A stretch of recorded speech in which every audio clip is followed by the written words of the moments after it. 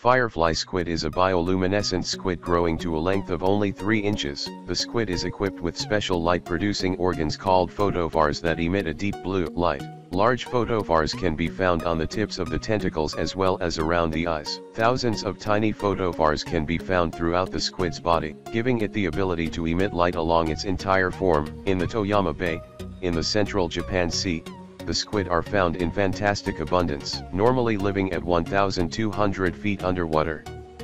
Waves in the Toyama Bay pushes the squid to the surface in massive numbers where they are fished by tons from March to June. The spawning season of the firefly squid also runs during the same period.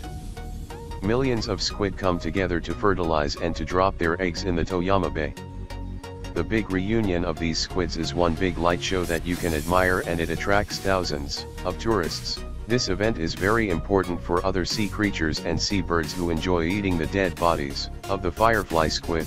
Firefly squids is also considered a delicacy in Japan.